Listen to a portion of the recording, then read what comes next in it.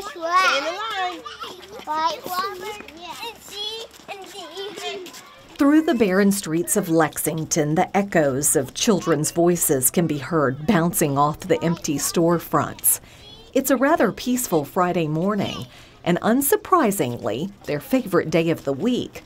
Not because they're hours away from the weekend playtime, but because Fridays mean they get to attend Miss Heidi Frazier's story time. So hey kids, how are you doing today? Good. Yeah, it's a beautiful day, isn't it? Yeah. I work a lot with the day school here, and I can't compete with those tablets. We try, and I say we, anybody in the field, libraries, bookstores, we can't. There's something about those that is so compelling. But maybe it'll plant a seed. Maybe it'll plant a seed. How do we find out? We're gonna turn the page.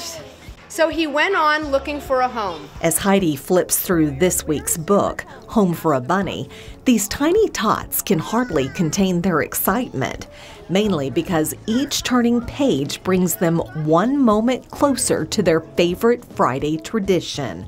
Walking across the street hand in hand to discover a new adventurous world in Heidi's bookstore, 40 Acre Wood, all for free.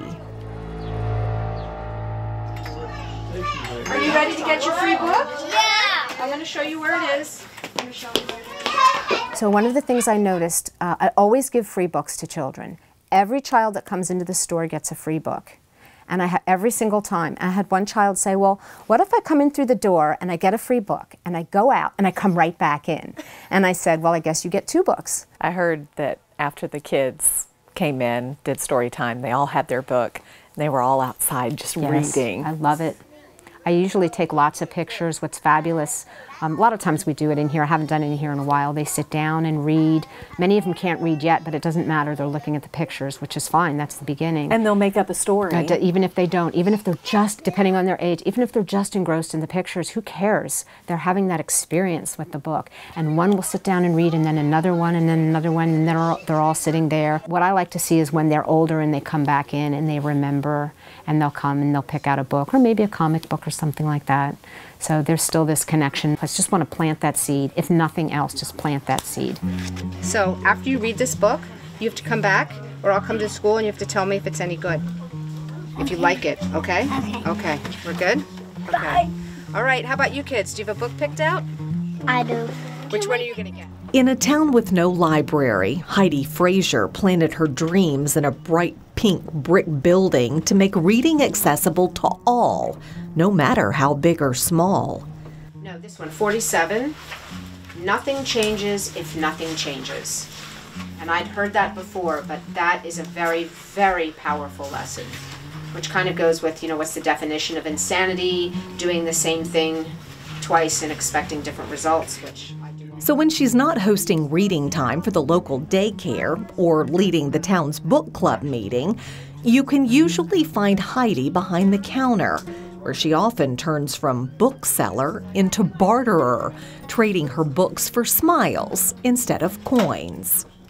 Got it, and I'm going to put this one on the shelf for you. Okay, yeah. Just in case. Yeah, if you could.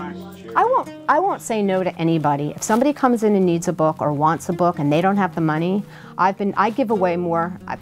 I give away so much, or I discount things. I mean, honestly, people could just say, that's too much for me, and I'm like, okay, I'll make it work. Especially children. I'll make it work. Tell me how much is in your wallet, I will make it work.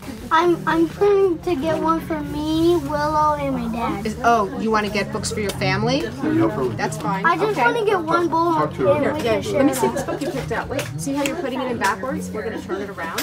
Inspired by the 100-acre wood forest where Winnie the Pooh resides, Heidi has created the Hub of Hope for a library-less Lexington.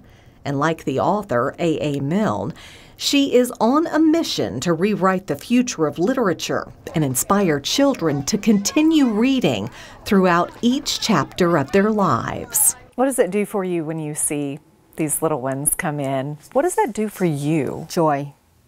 Not because I did this, but because it makes their future brighter and fuller, richer. How so? Well, it broadens their landscape and their horizons and their experiences. And especially in a small town, I've known children when they've become adults that have never left their zip code. And you know what? That may be of no fault or choice of their own. So travel through books, meet people through books, learn languages through books. In fact, it was a very wise person, my mother once said to me, you can learn anything through reading a book, even math. So books are the answer. They're the key. They're our future. They're everything. Are you ready to get a book? Yeah. All right, go pick any book there you want. I like this. I like this one. No, not there, over here. I like this one. In a weathered storefront with decades of wear and tear lies humanity's past, present, and future. You can have any book you want, Like any one. Where one woman has inspired people to not only spend the day exploring fictional worlds, but immersing themselves in their own. Heidi Frazier never thought that her time spent rescuing books and selling them for less than the price of a cup of coffee would become a successful business model. It's $3.25. But it's the support of her community and her love of books that allows her to keep this giving tree open in a remote Texas town.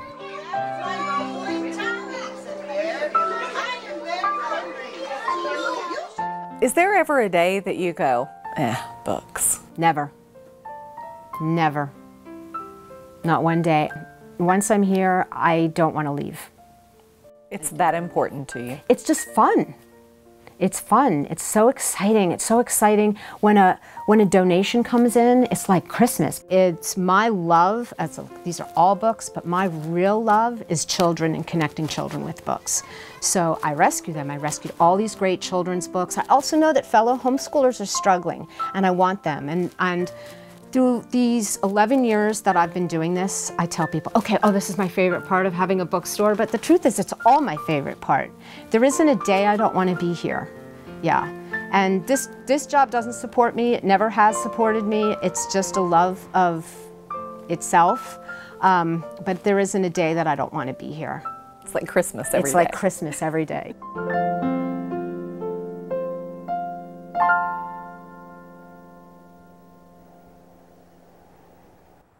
Looking for more stories like this one? Just hit the subscribe button for more great stories about Texas and Texans.